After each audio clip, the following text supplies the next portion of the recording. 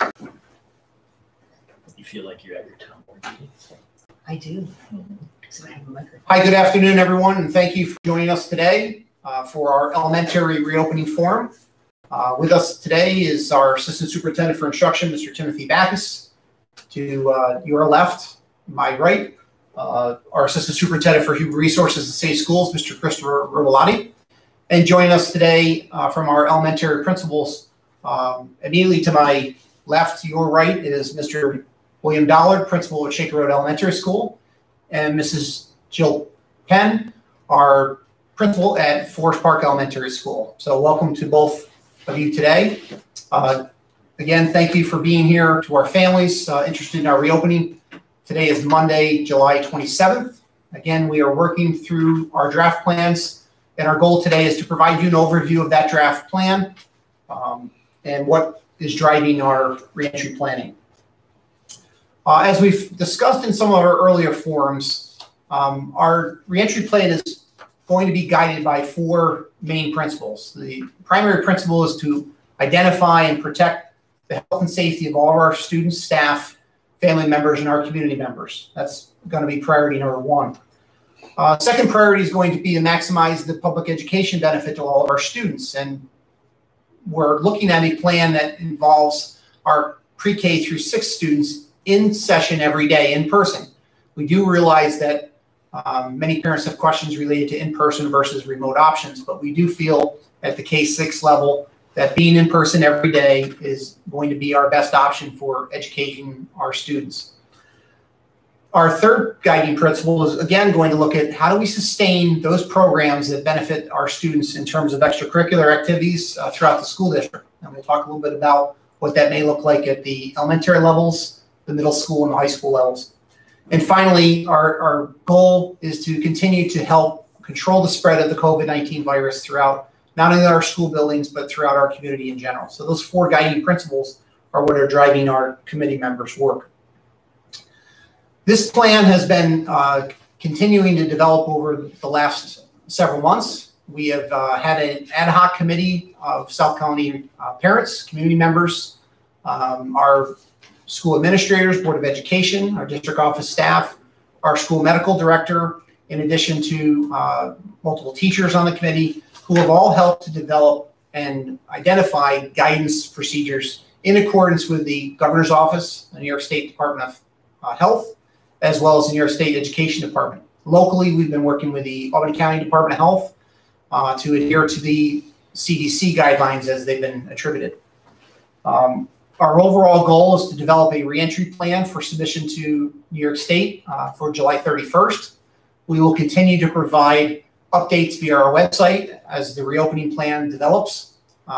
Please keep in mind that the plan as of July 27th is still a draft. The plan that will be submitted to the state by the end of this week will also be subject to approval by the governor's office, and ultimately reopening plans will be approved by the governor sometime in the first week in August, between the 1st and the 7th. Our goal for this committee, again, was to reimagine what South County schools would look like. We've been working for several months since our shutdown in March through the end of the school year. We do appreciate all of our families for their support of our students while they were at home. We recognize the challenges that this posed for many of our families having to work remotely and also educate their students in conjunction with our teachers. Our staff had worked extremely hard throughout the months between March and June to help us successfully navigate those new waters, and we've learned quite a bit from that time period. Our goal is to help put together a prescribed plan that will improve not only our in-person instruction, but in the event that we have to develop a remote model, that we are better prepared to develop that remote model moving forward. So ultimately, address those guiding principles and talk a little bit more about who was on the ad hoc committee for the reopening. In addition to our Board of Education members, we had district administrators, we had elementary, middle, and high school administrative representatives. We have been representatives of our pupil services teams, both Mr. Fowler and Mr. Boardman, along with teachers who would advise them on items related to special education services. In addition, we were looking to work with our operations, our communications department, our IT staff, as well as our transportation staff, to ensure that all of those multiple facets help to create a smooth transition plan. We do recognize the health and safety starts with not only transportation, food services, as well as providing the appropriate resources for our students. In addition, we have multiple teachers on the committee representing both elementary, middle, and high school. We've sought feedback from all of our instructional staff, and we're continuing to gather that feedback. We will share that information out in the plan forthcoming. We have surveyed our parents and family members, including students. We thank you for your feedback, and to this date, we've had over 250 individual responses with over 1,800 individual questions, and we will attempt to address as many questions as possible in today's live stream. In addition, we will continue to build out our website with frequently asked questions and the answers to those questions to better inform our parents. In addition to the members I have mentioned, we also had representatives on the governor's reopening task force. Our own Stephanie Conklin, who's a high school mathematics teacher, was part of the governor's reopening task force throughout New York State. We've had members of our ad hoc committee who were on regional task force, including our athletic trainer, our athletic director. In addition, we had multiple people working behind the scenes to help develop this plan in conjunction with Capital Region BOCES, our 24 United School Districts in the region. We've also partnered with the Colony Youth Center to provide childcare. We've worked with our Colony Police, Fire, and EMS departments to adhere to our community partnerships with those establishments to make sure that we're appropriately providing for the health and safety of all our staffs involved. So it is not just a committee in isolation. We are, again, hoping to reach out to our community to provide as much feedback to the community as possible. We do thank you for your interest, and we'll continue to work with you to provide the updated plans as they are formulated. The academic calendar for the 2021 school year has been established by the Board of Education during the spring of 2020. One thing I would keep in mind is that there will be adjustments throughout the course of the fall and into the winter and spring months due to potential governor's executive orders that may modify whether we are in person or in remote, or due to our own individual needs in the district. And this may include additional staff development days to better prepare our teachers for the needs of meeting our students' educational needs. So we appreciate your flexibility. We will continue to provide as much advance notice as possible, but we did want to make you aware that the academic calendar may look a little bit differently than it has in past years. And again, that could be directly contributed to the COVID-19. One of the main portions of our plan was not only the student safety, but the continuity of learning. And I'm going to turn the presentation over to Mr. Backus to talk a little bit about what our continuity of learning plan will look like across the K-12 continuum. Mr. Backus? What we'll do is cover all the K-12. What we're looking at is having at the K-4 level, it will be pods of students to get the students into instructional spaces that allow for social distancing, trying to keep them 6 feet apart. Students will be encouraged to wear masks, particularly when they are not able to social distance. When they are transitioning, when they're getting on transportation, off transportations, going through hallways, things like that, the students will be expected to wear masks. When they're in the classroom and socially distance, let's see how that develops, but there will be opportunities for mask breaks during the course of that. But they will be in pods so that they will have a certain number of students, usually around 15 in each one of those instructional pods at the K-4 level.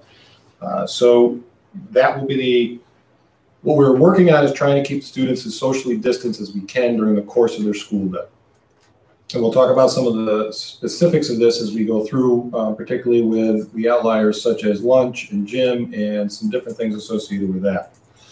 At the 5-6 level, at the K-4 level, we also plan to have the students in every day. Our goal will be to have K-4 students in every day, but have them as social distance as possible. At the 5-6 level, we are also working to have the students in every day, same type of setup to where they would be in pods, using every instructional space in the buildings to be able to spread the students out with a variety of different teachers to get them instruction during the course of the day. In addition to that, at the 7-12 level, We will look at putting the students on a 2 out of 6 day cycle so that they can be socially distanced. Also with our middle schools, we start to run out of space as we start to have the 5, 6 spread out some more. So we will be going to 2 out of 6 at the high school level. On site, the other 4 out of 6 days, they will be on remote instruction. Our special education classes, in particular, our self-contained rooms, will be on site every day.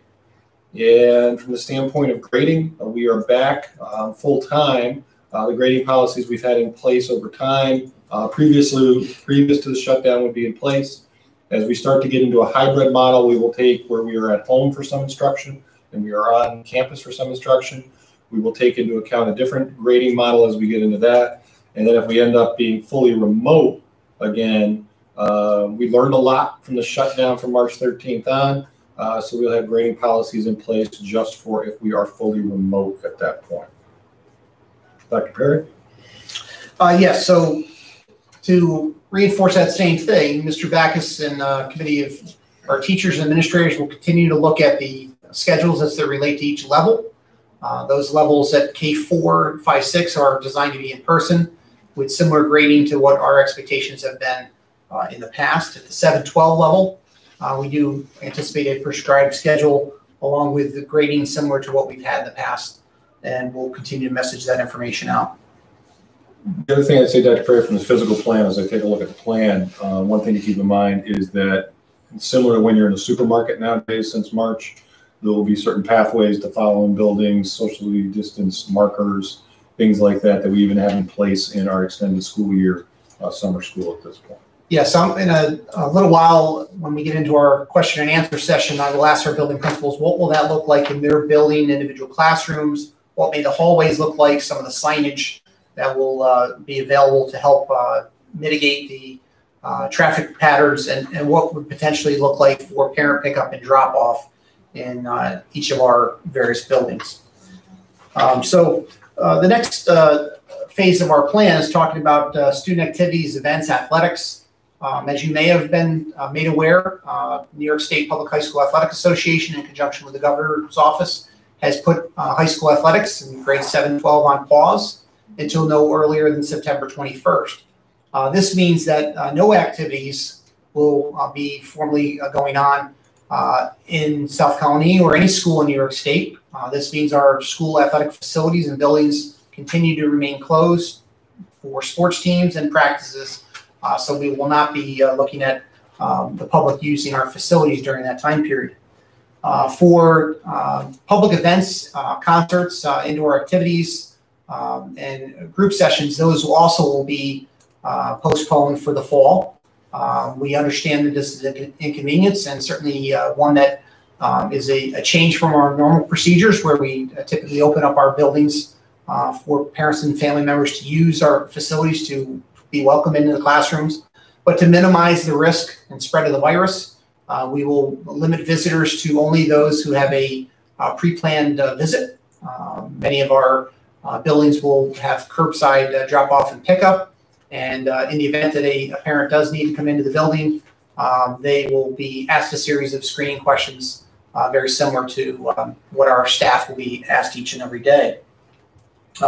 Clubs and activities will continue to the extent possible with smaller group environments, but we will not have spectators in those situations. In the event that we have concerts, then most likely they will be in a virtual environment in the fall until further notice.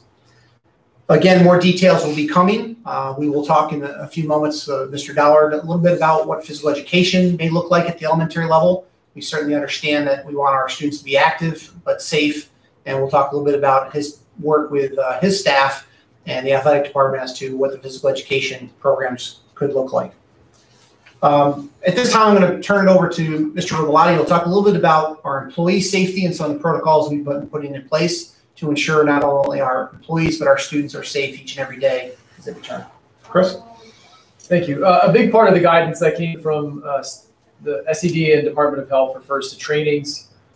Trainings including staff training, faculty training, student training, and we're going to look at a hybrid, blended model of those trainings. Some that we'll do in person when we do have students in front of us, and others that will be done using videos and posted to our website to help families understand what is going to be expected of their children. But it's also important to mention that our ability to continue with a plan that incorporates in-person instruction, that we need to follow the guidelines. And for some families, it may seem too extreme, and for other families, it may not seem like it's enough. But I want to reassure you that our plans in all our different areas of the school reopening are geared towards providing the safest environment possible for our staff and for our students. It requires a relationship of trust that we're cleaning and disinfecting and doing the things we need to do. And on the flip side, that you're speaking with your children every day and talking to them about how they feel and going through the questions that Dr. Perry had mentioned. So we want to be united in our efforts to get our kids back into school as much as we possibly can. Employees will be wearing masks in their transitions. Students will be wearing masks in transportation and transitions as well. A big part of decreasing the spread of the virus would be masks, sanitation, disinfecting, the hand sanitizing stations, a few simple things that we can follow on a regular basis that will help keep us moving forward with in-person instruction.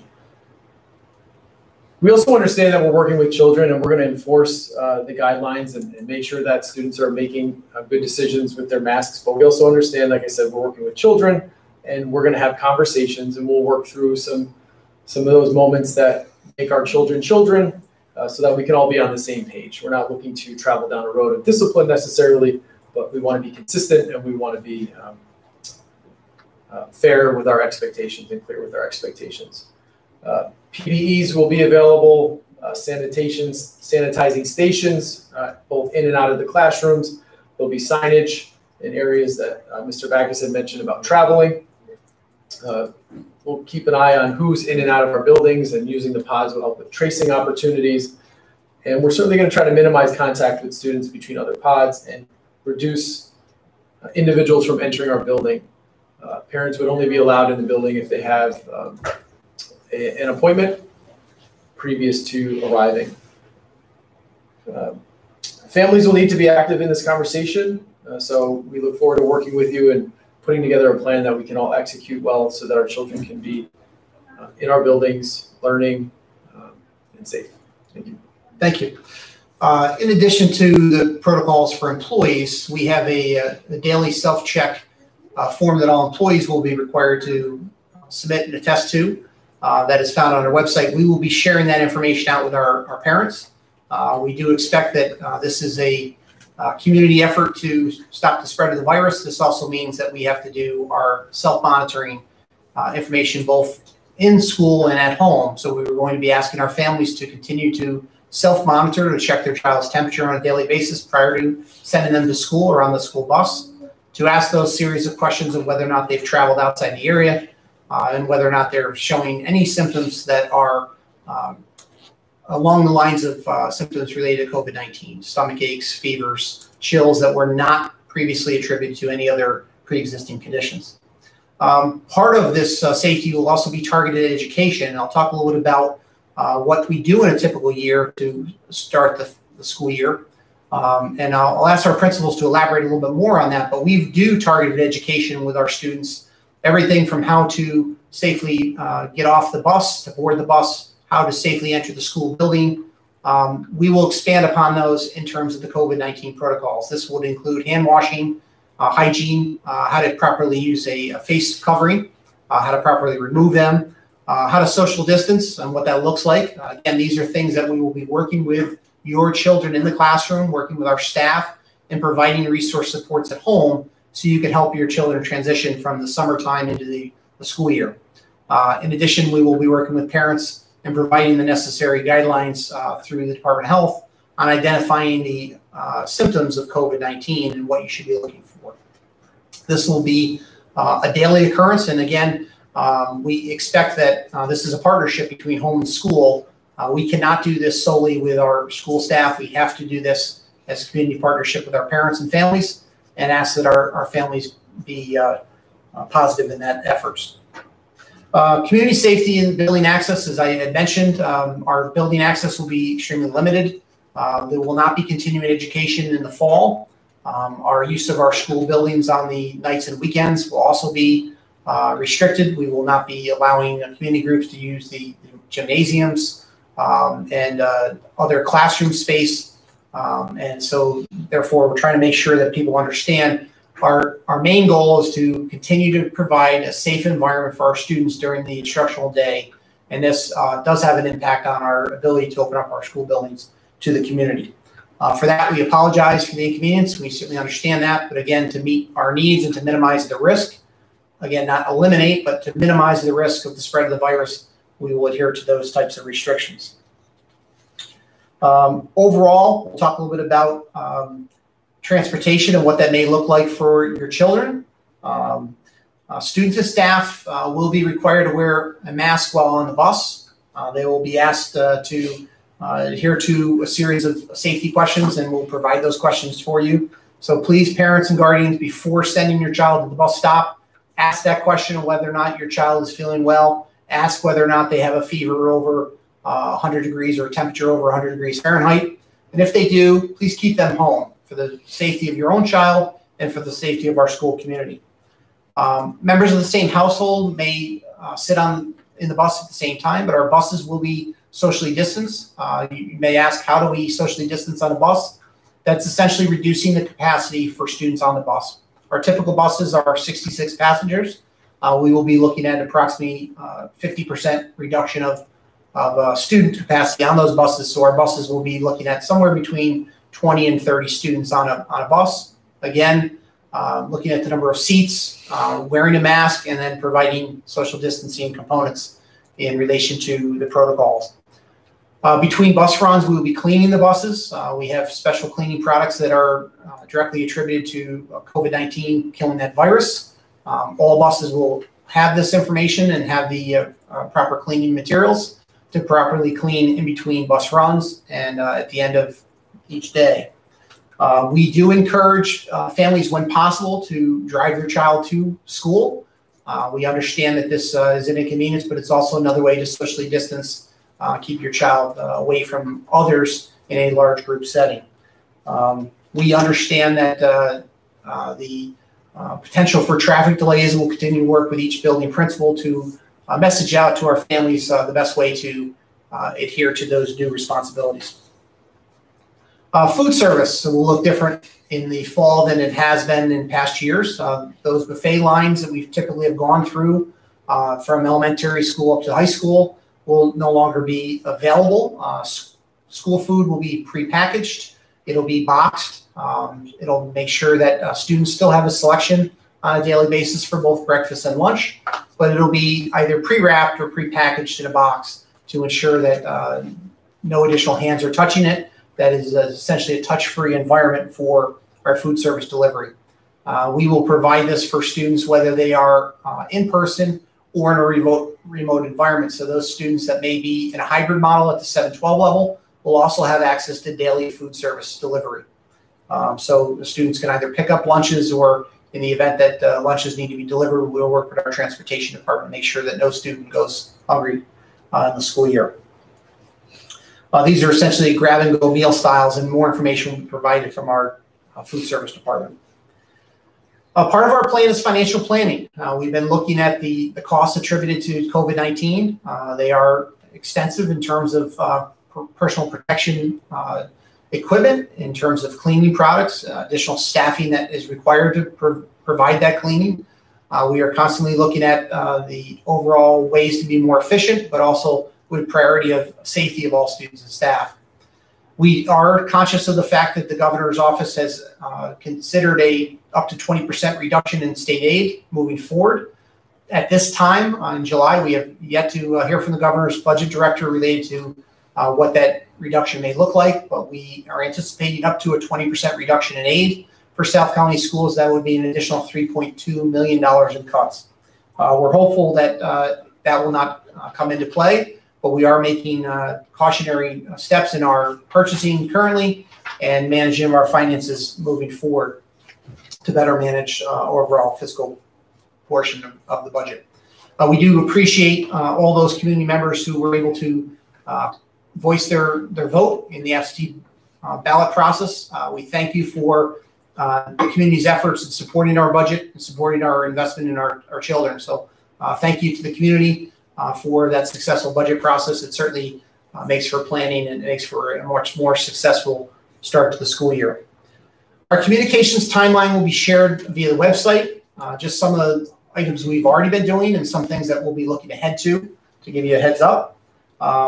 Once the governor has issued his directive to districts on July 13th that they need to have a reopening plan by July 31st, we have continued to work with our reopening task force to adhere to that. We are currently working through the draft of those plans. We anticipate the reopening task force meeting again on July 30th for a final review of the plan before submission on Friday, July 31st. At some point in time between August 1st and August 7th, the governor will make a determination whether or not the metrics in the region provide for safe reopening of school. That can be a reopening of school in person, or it could be a reopening of school in a remote environment. That is still the governor's decision at this time, and we will make every effort to be prepared whichever direction that he makes that decision on. So far we've developed the review of the reopening guidelines. We've looked at a variety of resources from our P12 learning guidelines to the Occupational Safety and Health Administration guidelines, interim guidance on public transportation, New York State contract tracing guidelines, guidelines on public and private employees returning to the workplace, interim guidance on sports and recreation in schools, CDC vulnerable populations. We've looked at interim guidance for food service from the New York State Education Department. We've looked at guidance from the Academy of Pediatrics. We've looked at guidance from nearby states, as well as states throughout the United States, including Maryland, California, and Missouri, as well as reopening plans in Massachusetts, Connecticut, and New Jersey. So these are all part of our reopening task force assignments, things that we're looking at for resources. In addition, we have met collaboratively with the Capital Region BOCES and our 24 United school districts in the area to better formulate plans that are consistent throughout the region. We understand that not all plans will be identical, but we're looking for consistency. So what you may see in a neighboring school district may not be identical to South Colony's plan, but it should be similar. And we're looking to present the best options for our students and our families in a timely manner. Part of our attempts to survey the staff and survey our community was to gain feedback and information. We will again continue to do that once we hear from the governor's office as to the reopening plans. We do anticipate a follow-up survey to our parents sometime between August 10th and August 20th, which will be asking specific questions related to your plans for utilization of transportation, as well as utilization of in-person versus remote environment. Should a parent choose to opt out of instruction in person, we will provide information as to how you can do that, what that process would look like, and keep in mind what that overall length of opt-out would be. At the present time, to opt out of in-person instruction most likely will be a semester's length. So we will provide information once we understand the governor's timeline for reopening. We will survey our parents between August 10th and the 20th. And at that particular time, we will be locking in our information for the reopening in September. Ultimately, ways to communicate will continue to be use of email, our SNN system, our Blackboard Connect, that robocall system that you'll hear our voice should we have a snow delay or closure during the wintertime. That's the Blackboard Connect system. In addition, we will use a variety of social media platforms, including Facebook, to try to get the word out, as well as our building-based messages. And our principals and buildings do a great job in terms of communicating individual needs for those messaging, and we'll continue that process. We will look to try to establish a consistent platform for our virtual environment. Google Classroom will be one of those main priorities for utilizing that. So we've used Google Meets. In the springtime, we'll continue to expand upon that, as well as other platforms. That is an overview of our plan as of July 27th. Right now, I want to take a few moments to open it up to questions that were submitted, and I'll ask our panelists, both Mr. Dollard and Mrs. Penn, talk a little bit about what it may look like in their individual buildings related to some of the questions that have come up. So I'll start out with a question for Mrs. Penn. What will a typical classroom look like at the K-4 level at Forest Park for the fall? One of the things that we did first is we emptied out our classrooms and then went in and measured them out to see how far apart the desks needed to be, marked the floors to see how many student desks could safely fit in the classroom and allow for social distancing. We're also already marking our floors to make sure that our kids know what directions they're going to be traveling when they're moving down the halls. We have our hand sanitizers in the classroom. We're making sure that, every day when the kids enter, because we do have students in session right now, that our classrooms are cleaned, they've been sanitized, and that the materials they used the day before are sanitized and ready for them to use the next day. You also see staff using masks. We also do have some of our speech pathologists using face shields as well. When they're communicating with the kids and working with them at least 6 feet apart, they will just use the shield so that the students can see the formation of the sounds that they're making, just to help facilitate that instructional goal as well. Mrs. Penn, you touched upon that you have students in instruction currently. We have our extended school year program going on at Forest Park. Can you talk a little bit about what you've done for any high frequency contact areas, toys or items that you may use in a common setting, what you've done to disinfect and to properly social distance and make sure those are ready to be used the next day? Absolutely. We grab those copy paper boxes that usually are scattered around the building and people are borrowing them when they're moving. Instead, now we have them in the classrooms, and when items are utilized by the children, we put them right inside of those boxes so that we can make sure that the staff knows that they are not available for use after that point. We have disinfectant in every classroom, along with cleaning supplies, towels and paper towels, so that those can be wiped down after they're used. We also are using our sharp boards right now. So our kids are up using the interactional technology. They're washing their hands in between, and we're making sure that those boards are cleaned down every evening so that we can disinfect them as well. Thank you very much. Manipulative was the word I was looking for, but sometimes when you're live, sometimes it doesn't always come to you. So. We were all going to tell you. They go in the box, yeah, they go in the box as well. Exactly. Mr. Dollar, talk a little bit about what would a classroom look like at Shaker Road? Very much like what Mrs. Penn had to say. We have been in each room. We've measured it out. We're putting markings on the floor. We've dumped most of the furniture out of there that we know is not going to allow us to responsibly social distance children. We're beginning to map out how we're going to mark out floors for pathways. The first days of school, the first weeks of school are all about teaching routines. And so this school year, we'll obviously have some very different routines that we're going to be teaching in the classroom, in the hallways, on and off transportation, moving to, say, PE, or if it's your day in the schedule that your class might be going to the cafeteria. So all those things are, being front-loaded now and considered now and marked out now, so that when they get there, if the number is 15, if the number is 18, we'll know, depending on the room, how many kids are going to be in there with that teacher and how they're going to go through their day. Okay. So, Mr. Dow, you touched upon that. Talk a little bit about class size adjustments. What have we done to minimize the size of the classes and things like that to date? Yeah, each building is different. Each building has a different number of sections, classrooms. So when we built our schedules in June, Shaker Road had 16 sections. At this point, in order to be sure that we can socially distance kids by group, we'll have at least 21 sections, an extra one per grade level. We'll have to see how it plays out with families opting in and opting out in terms of whether we're going to need those extra sections, where we're going to site them, and how we're going to staff them.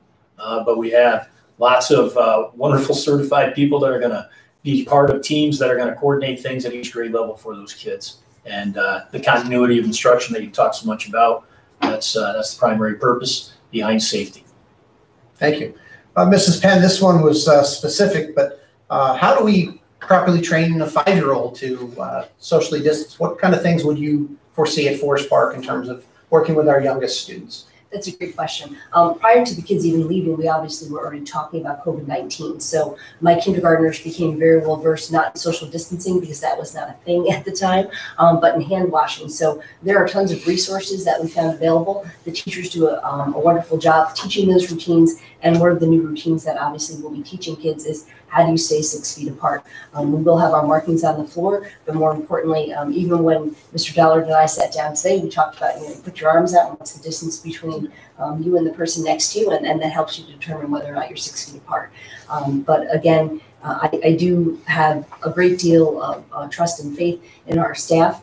They work very hard to teach our kids, and this is an opportunity for us to teach them something that's going to help them to remain safe and to remain healthy. And those routines will become part of what we do when we get back to school, and they'll be reviewed throughout the course of the year as well. Okay. Mr. Dollard, anything you want to add? Well, as she said, the whole idea with kids this age is modeling is pretty much the most effective way to teach kids this age. So all our teachers and staff and everybody will be fully in, demonstrating not only hand washing technique and mask on, mask off, but what social distancing means and how you practice it in the hallways, how you practice it when you're, say, going to be going through a lunch line, going to recess, going to PE, back and forth. All those sorts of things where we're going to use every square inch of the building to responsibly social distance the kids.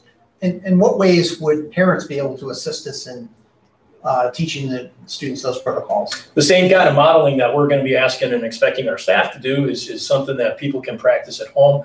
And I trust many families are already doing that now based on the kind of support we enjoyed during the shutdown. But the idea that you would repeat that and model it over and over, that you would use different examples when you're, say, at the grocery store or visiting someplace, even a park, that you would be responsibly social distancing yourself from other groups, that you would be wearing a mask responsibly, that you'd be washing your hands as often as you can. Those sorts of things are the kinds of habits of mind that we're looking for parents to help us support their kids. I think talking to the kids about it and explaining why we're doing it is important. We also, before the start of our extended school year program, sent home a social story that included some images of people wearing masks so the kids knew what to expect. And also that same social story talked about the importance of us wearing masks ourselves as students and as adults. So one of the questions that had come up is, what if my child has difficulty breathing with a mask on due to anxiety? So one of the things that will go on is that we will provide some practices with masks. We ask that parents try to reinforce that at home. We also work with our staff to provide for that social emotional support. We understand that having somebody wear a mask may be frightening to a young child, so explaining to them why the mask is important, how it helps to protect us and others, certainly be part of our messaging to students. If there are medical reasons, then we will work with each individual child and their parent and their medical provider on any potential exemptions related to masks at each level. So very good question.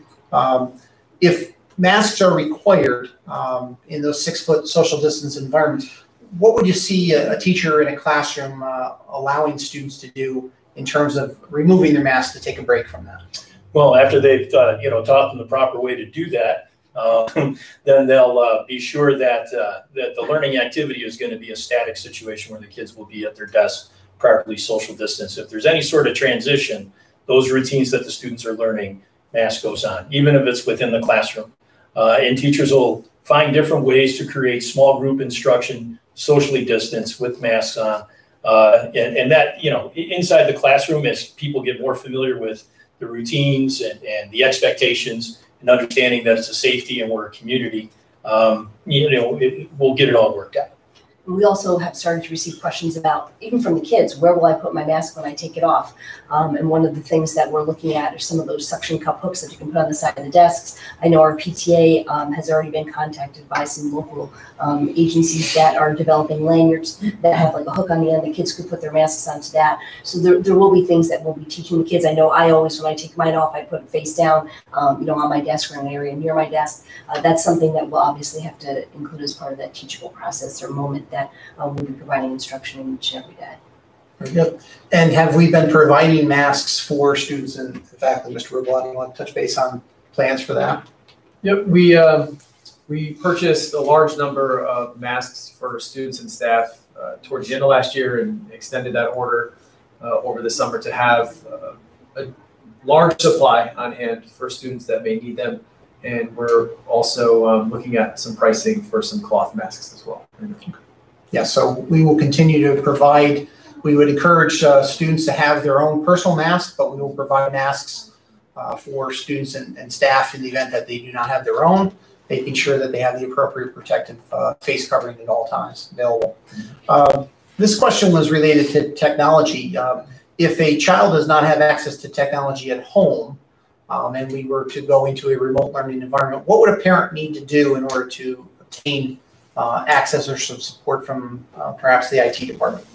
But what we did in the springtime during the shutdown, obviously, was that families communicated through their teachers to principals, who then communicated to the IT department about the sorts of things that little processes they could follow to request not only assistance with using the technology, but if they needed technology on hand, that they could get some help. All principals spent a lot of time in the spring running around trying to be sure that people had internet access in the first place. And, some companies stepped up and helped out, but you have to really push. You have to be very relentless to be sure that somebody who wants to, say, borrow technology from the district has the access to do it. And if not, to look at, feasible alternatives to be sure that they can stay connected to the school. Absolutely. Mrs. Penn, anything you want to add to that? No, I really do feel our IT staff went above and beyond. And if there was a time where they had delays and they couldn't get to or meet up with families, they would contact the principals. And I know a lot of times we were handing things in the Hannaford bags out the door to families. But, certainly as Mr. Dollard said, I think in every department, everyone really stepped up and did what they could to make sure our families felt supported and that they felt they were able to remain connected during the course of the closure. And certainly I would expect that we continue that if we have that situation again. Okay. And I would also encourage families, if you have questions about technology or need assistance with internet connectivity, please reach out to the district. There is a IT help desk request form immediately on the district website. But if for some reason you do not have access to that form, call your building principal and we will try to put you in touch with the appropriate community agency that can help to support, get you that access. We want to make sure that those barriers to our students are removed as much as possible. What might special area classes look like, Mr. Dollard? Would we have physical education in the fall? The way that we're kind of setting up phys ed now is what we would say is a fair weather plan. Mr. McCulloch, Mr. Merchant, and I have designed, a situation in our backyard where we color-coded a grid, and we've established, fitness routines and fitness exercises that kids will do in groups of 4 inside each of these 24 boxes. Each box is 16 by 16 to replicate a 4 square, court. And so that gives the kids plenty of social distance inside the box. They time themselves and they rotate between there. We'll use it for recess as well. But we've also got a 2-site alternative inside the building if the weather's not conducive as far as PE goes. As far as art and music, Then right now, the plan is to have our art and music teachers work with the kids in the classrooms where they can remain socially distant. I know as we looked at our supply list at the end of the school year last year, we worked with our special area teachers to make sure if there were materials the students needed so that they could keep them themselves, like crayons. They weren't sharing those items, that we included those so they would be available to the students during the course of their special area experience. But we will, continue to provide those supports or experiences for our students. I know that even during the course of the closure, our special area folks were very involved, and the kids love those opportunities, and I want to continue to make those available during the instructional day. Yeah. I know this is always an important question at the elementary level, but how about recess? Do we anticipate changes to recess, but still maintaining recess, correct? for sure, it'll be one of the few, transitions that they will have in their day. Yes. But it's necessary for sure. Absolutely, absolutely. Sometimes we even may consider double recess, which I know is a bonus day for our We students. encourage getting outside as much as So, possible. Mhm. Some of the questions that come up were related to safety drills. So I'll ask Mr. Rivalai to talk a little bit about, what are our fire drills or lockdown drill requirements for the fall and how many that change at each level? So at this point, there hasn't been a reduction in the number of drills that we're expected to conduct. Still 8 evacuation drills for the fall, 4 lockdown drills over the course of the winter months typically is when they occur, and then 4 more evacuation drills in the spring. Without a reduction in those regulations, then it would be us rethinking or repurposing or reimagining what a drill may look like in the K-6 level. For instance, we have control over what those drills look like and when they occur. So in order to maintain social distancing, we may want to look at our drills to be a little bit more educational in nature, maybe having more conversations with our students about what we would do or where we would go or what it would look like, Or even if we do evacuate, instead of evacuating the whole building at the same time, maybe we evacuate by wing and do a couple classrooms and bring students to the spaces so they can see where they would go in all of the controlled environments that we know we're doing a drill. For a lockdown drill, we wouldn't necessarily put all our kids in the corner of the room and eliminate the social distancing requirements, but we would have conversations about where you were, what did you hear, what did the words mean, and where did you go. I would say in any instance where the alarm goes off in the building and we know it wasn't a planned evacuation, we would evacuate the building and put the safety of all of our students first. And once we get outside, then we would find the space, the distance as needed. But we're going to have to rethink those for this school year. Okay. So one of the questions that was posed was related to how will students that have allergies be accommodated? So Mrs. Penn, can you talk a little bit about what that process may look like for student allergies if you're eating in a classroom? Certainly. Currently, our families always do a great job of communicating with the nurse's office anytime a child has a food allergy. And the nurse then makes sure that all the staff that work in the cafeteria, including our support staff that come in during lunch in particular, know who those children are. A lot of the kids, at least in our building at this time, are able to remain at the tables with their classmates. They just need to make sure that they're not eating anything or sharing food. And that's something that we stress throughout the course of the year. In the classroom setting, the same rules would apply. One of the things that we'd obviously increase is after lunch, all of those desks need to be cleaned again. A lot of the times that we find children who have food allergies in particular, if they're on a surface that the food has been exposed to, they can develop a rash. So we want to make sure that we increase those cleaning protocol after lunch in the classroom. But just as we would during the school year, we'd make sure that the people supervising the classroom lunchtime are aware of who has allergies and make sure that when the students are eating, they're still going to be at their desks. They'll be 6 feet apart. And actually, in many instances, I think they might be a little further away in the classroom setting while they're eating lunch and provide some added protection for those with allergies. But we'll continue to make sure everyone's educated about who those individuals are. Very good. Thank you. One thing to talk a little bit about, not only the addressing the allergy concerns, but also if we're eating in a classroom, we're cleaning and disinfecting our classrooms on a multiple level. Just some things that our operations and maintenance and custodial staff have been doing. They've been working with medium risk management training protocols. They've gone through multiple trainings related to COVID-19 and COVID-19 related cleaning protocols. All of our individual chemicals are safe, but designed specifically to kill the COVID-19 virus. We have cleaning twice a day for classroom space, high frequency touch locations such as railings, lockers, cubbies, water fountains, railings, toilets and sinks. So increased cleaning responsibilities, but just a simple thing, will we be providing hand sanitizers for student or staff use?